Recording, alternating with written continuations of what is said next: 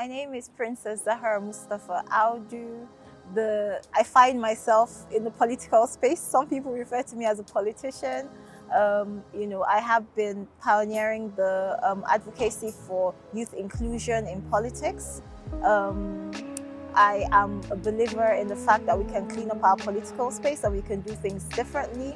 And I'm an advocate for more women in politics. I'm an advocate for a deliberate generational shift in power. I'm a wife, I'm a mother of 3, and I'm definitely a member of the All Progressive Congress.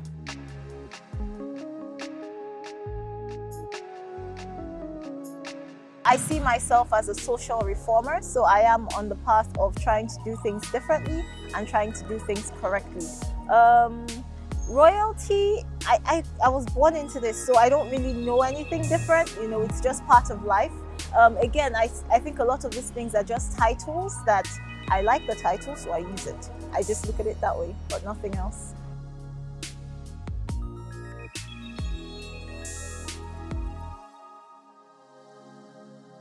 Like I said, for me, I've always been different. I've always decided to just live my life and be myself. And if you go based on history, those who have truly made a difference, they actually were royals. If you talk about the likes of the Usman Dan Fodio and all, those are our real forefathers, and they led us. And I'm following in their footsteps in the example of actually being a good role model to people around you. If you look at it across the globe, not taking it even from the Nigerian perspective, let's take, for instance, the Brits, who were our colonial masters, right? That's what the royals in the UK do. They advocate for positive change within the environment, their society. They even advocate for positive change in the ECOWAS, which is why you find them traveling and discussing issues that are close to their heart. For me, one of the issues that is predominantly in my heart at the moment, in fact, what I feel I was born for, is pioneering or fighting for the cause of a generational shift in power.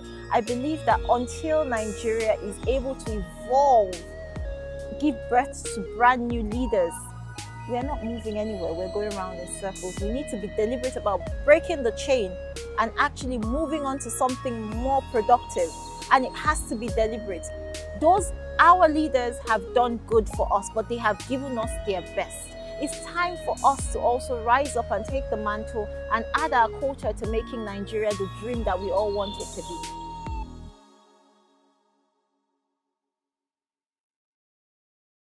be. Readiness. There are a lot of young people who are ready, who are capable, who have the capacity. The godfatherism, right? It's like any business. Politics in Nigeria is in some form a business. People invest and they expect rewards. In any investment, there are dividends, right? So I don't have anything against godfathers. I don't have a godfather. I'm not looking for a godfather. I'm not interested in that. But if somebody has taken their time to build a structure, there's nothing wrong with that, right? If the structure is purposeful, if it's meaningful, if it's for continual progress. Because to be honest with you, there's no way that you'll be part of building something. You've sweat and you've worked hard to build something good, and you want whoever takes over from you to come and destroy your hard work. So you would have an interest in your successor. That's normal, right?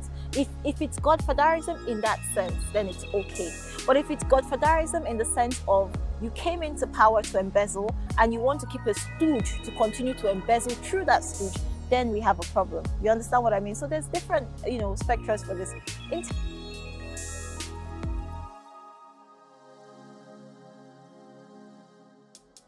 I think it's mainly because it's laden with so much personal interest from both parties, from the legislative, from the governors who are stifling it, and Mr. President knows.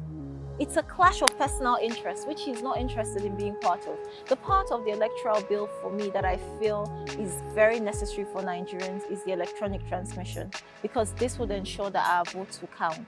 With regards to direct primaries, indirect primaries, I have seen fraud done in direct primaries, I have seen fraud done in indirect primaries. So as a politician, as a grassroots politician, I know that it makes no difference. But when it comes to electronic transmission of results, we saw it work in Anambra and it worked so well. So I want us to encourage, not every part of that bill is perfect, But what, like they say, we shouldn't throw away the baby with the bathwater. What we can salvage from it should be salvaged, and maybe the other part should be refined. As a Nigerian today, I am a proud APC member. You know why? I fought the system, and we brought the system to a standstill, and our leaders listened and are doing what we want.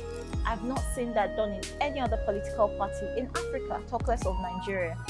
We had issues whereby all the leaders put together were unable to pick a convention date. The young people within the party on the platform of the Progressive Youth Movement came together and said to our leaders, we must have a convention on February the 26th. Mr. President listened, and today we have a convention on February the 26th.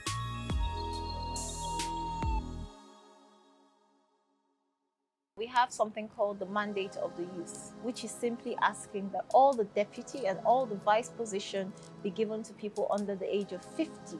No, those are younger stakeholders. You need to understand the intricacies within politics. Those are younger stakeholders. You can't just, eliminate the fact that there has been a whole generation that has been swallowed by the fact that our leaders have, stayed excessively longer than they should have. So you can't just let go of that generation. They must still be carried along. So we're looking for inclusiveness. We're looking for, hopefully, a younger chairmanship, a younger chairman for the All Progressive Congress. This is where we're leaning towards. But one thing that we're definitely not going to compromise on is the fact that we must have all the vice and deputy positions within the party. That's progress. If you check the opposition, you'd see that most of the vice and chairman and deputy positions are held by people that are in their 70s and 60s. So if I'm telling you that people under the 50s should hold these positions, then it's progress.